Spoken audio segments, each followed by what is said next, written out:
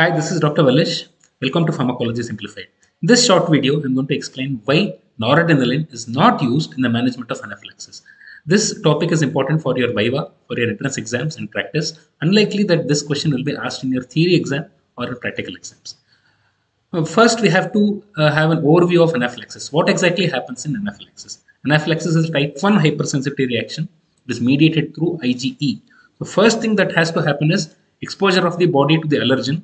The moment the first exposure of the a particular allergen happens, B cells get converted into plasma cells and will start producing IgE. Large amounts of IgE are produced.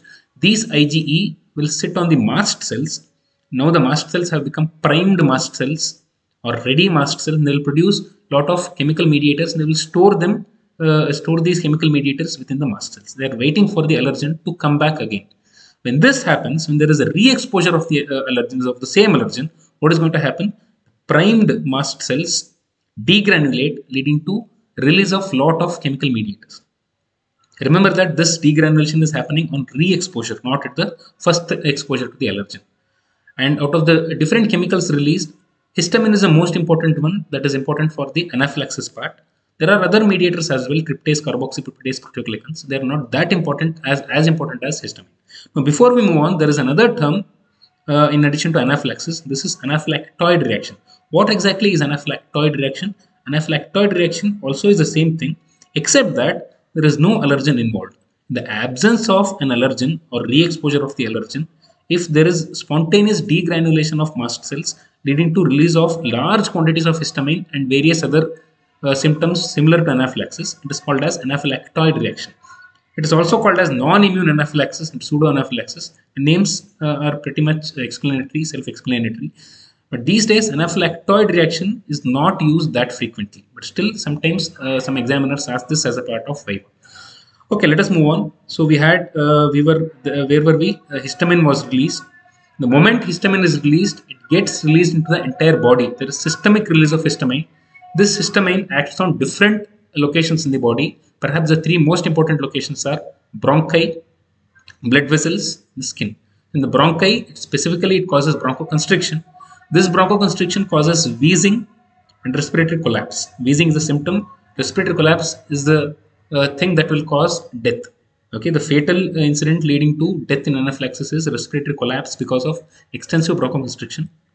The second place where it acts is the blood vessels, where it produces vasodilatation. Because of vasodilatation, what happens? All the fluid starts moving out of the blood vessels into the tissues. There is swelling of the tissues leading to angioedema. Now, in the blood vessels, since all the fluid has moved out, what happens to the blood pressure? It starts falling. There is hypotension, there is shock. Remember that all these things are happening because histamine is activating H1 receptors. H2 receptors also are there. These H2 receptors are sitting in the stomach, but they are not that important when it comes to anaphylaxis. H1 receptors, activation of H1 receptors is the most important thing that is leading to all these features. Next, on the skin also it activates H1 receptors leading to urticaria or hives, itching, and flushing. Flushing also is contributed by vasodilatation. Now, all the blue colored ones here are symptoms of anaphylaxis. The red colored ones are the danger symptoms, danger signs, danger clinical features that are the cause of death. So, with this information in your mind, if you have to treat anaphylaxis, what should be your treatment objective? You want to save the patient who is having anaphylaxis. You have to prevent respiratory collapse. You have to prevent the development of shock. You have to reverse the hypotension. So, all these are the important treatment objectives for anaphylaxis. First, there is emergency resuscitation. Any emergency, doesn't matter whether it is anaphylaxis or poisoning. First, you have to do ABCs: airway, breathing, circulation, acts by various mechanisms. So that apart, the two most important treatment goals when it comes to anaphylaxis is to immediately relieve bronchoconstriction and to immediately relieve the shock or hypotension. And a single drug is able to do both of these, and that drug is epinephrine or adrenaline.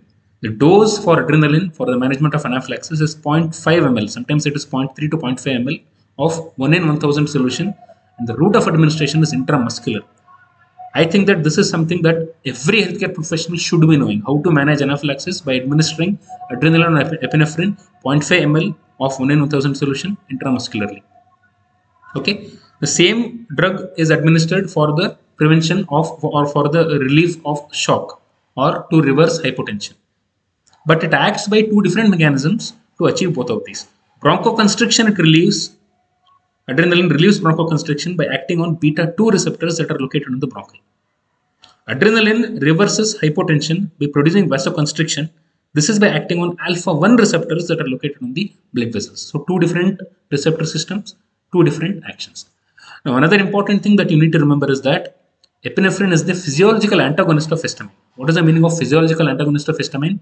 Previous slide we saw that histamine was causing vasodilatation and bronchoconstriction by acting on H1 receptors.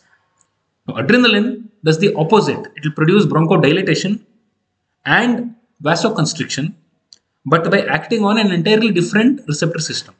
Histamine H1 receptors, adrenaline adrenergic receptors. Histamine bronchoconstriction, adrenaline bronchodilation.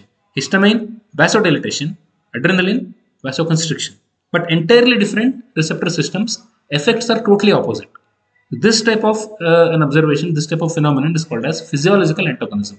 This is something that you must remember. Now, once these two things are done, once you have saved the patient, all the others are supportive. You have to counter the effects of histamine by giving H1 antihistaminics. You have to do supportive management that depends on the patient presentation. And finally, before you discharge the patient back to home, one thing that you must do is that you have to advise the patient, give patient education about the allergen identification and avoidance of the same allergen, and this acts by behavioral modification. So by this time, it is very clear that adrenaline is the most important drug when it comes to the treatment of anaphylaxis. Okay, we also have EpiPens that are auto injectors. These are available. These will be with the patients themselves. The moment the patients will feel that they are developing anaphylaxis, what they will do, they will simply open the cap. They will inject that into the thigh. Okay, there the adrenaline gets released into the intramuscular through the intramuscular route, and it will immediately start countering the effects of histamine. Okay, so this is how we manage anaphylaxis. Now the question, why adrenaline? Why not noradrenaline? Answer is very simple. It's a single line answer. Before we come to that, let us quickly review the different agonists and the different adrenergic receptors. So there are 5 important adrenergic receptors: alpha 1, alpha 2, beta 1, beta 2, beta 3. Adrenaline activates all 5 adrenergic receptors. Noradrenaline activates only 4 adrenergic receptors. It does not activate beta 2. It activates alpha 1, alpha 2, beta 1, beta 3. Next we have isoprenaline, which activates 3 adrenergic receptors: beta 1, beta 2, beta 3. It does not have action on alpha receptors at all. Next we have dopamine, which activates only 2 receptors: alpha 1, alpha 2. It also has action on, it also is an agonist on D1, D2 dopaminergic receptors. But adrenergic receptor system, alpha 1, beta 1. Next we have dobutamine, which acts only on beta 1 receptor. Okay, it's a pure beta 1 receptor agonist.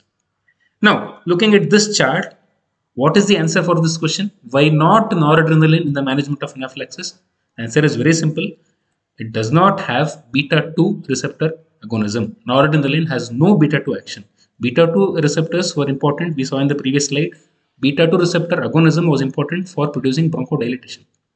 Noradrenaline does not have beta 2 action. It cannot relieve bronchoconstriction. And that is the reason why you should not use noradrenaline in the management of anaphylaxis. I hope I have simplified this topic for you. Thank you. Namaste. Have a nice day.